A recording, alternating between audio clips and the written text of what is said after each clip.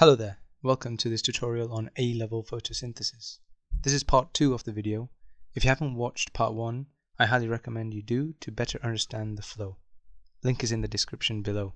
The first 5 aims are covered in my previous video, but in this video we will look at the processes that occur during the light-dependent and the light-independent reaction. So let's get started.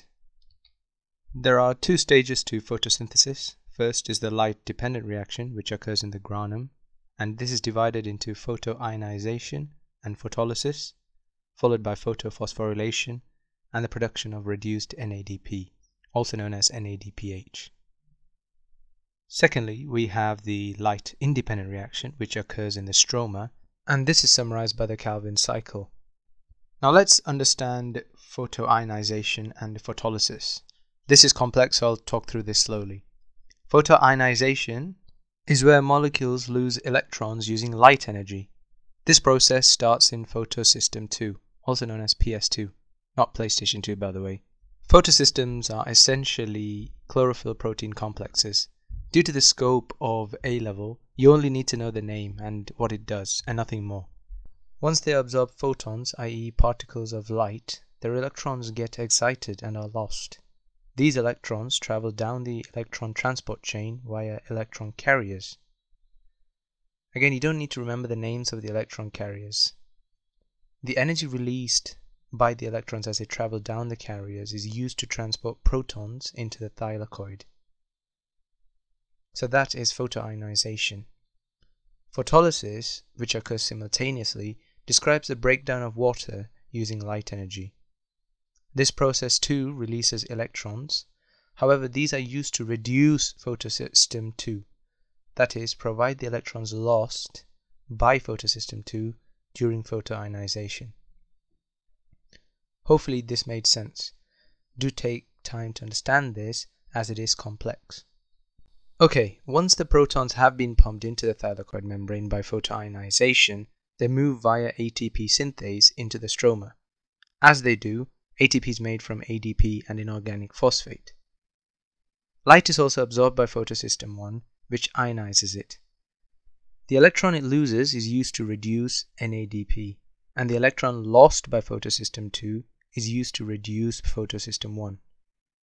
Next, the proton that has moved into the stroma and the electron lost by photosystem 1 is used to reduce NADP to form NADPH.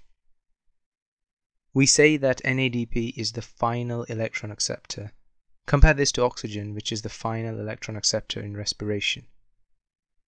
Hope that made sense too. I understand this is complex, so it's important to know that all these processes are also occurring simultaneously. Okay, plants have another process of making ATP, and this is called cyclic photophosphorylation. As the word suggests, it involves making ATP using light, and this is a cyclical process. This process only occurs in photosystem 1. The electrons released from photosystem 2 are passed into photosystem 1 via electron carriers, and I described this previously. As they do, a small amount of ATP is made. This way of ATP production does not produce reduced NADP, i.e. NADPH.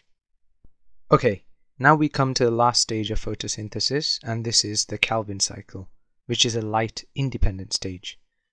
There are 4 main stages. Firstly, ribulose bisphosphate, RUBP for short, is a 5-carbon compound which joins with carbon dioxide to make 2-glycerate 3-phosphate, which is a 3-carbon compound. This reaction is catalyzed by the enzyme Rubisco. The G3P made is reduced and converted to triose phosphate. This process requires ATP and a hydrogen atom from reduced NADP. Hence, NADPH becomes NADP again, so it can be reduced by the light-dependent stage. A point to note is that this is all you need to know for A-level. It is much more complex in real life. Now let's understand the importance of ribulose bisphosphate regeneration. 5 of every 6 triose phosphate molecules made are used to regenerate RUBP, and 1 of every 6 triose phosphate is used to make organic compound. In this case, it's often glucose. If RUBP isn't remade, the Calvin cycle would stop, and this would also stop photosynthesis. A few points to note is that 2 triose phosphate molecules are needed to make glucose. So the Calvin cycle needs to turn 6 times to make 1 molecule of glucose. Essentially, photosynthesis is one of nature's most inefficient processes. It's amusing how the most important and the most common process is actually done in the worst way possible. Alright, we've come to the end of this rather information-laden tutorial. These are the points we covered today. As usual, use them as questions to consolidate your understanding. Thank you for watching, and I'll see you in the next one.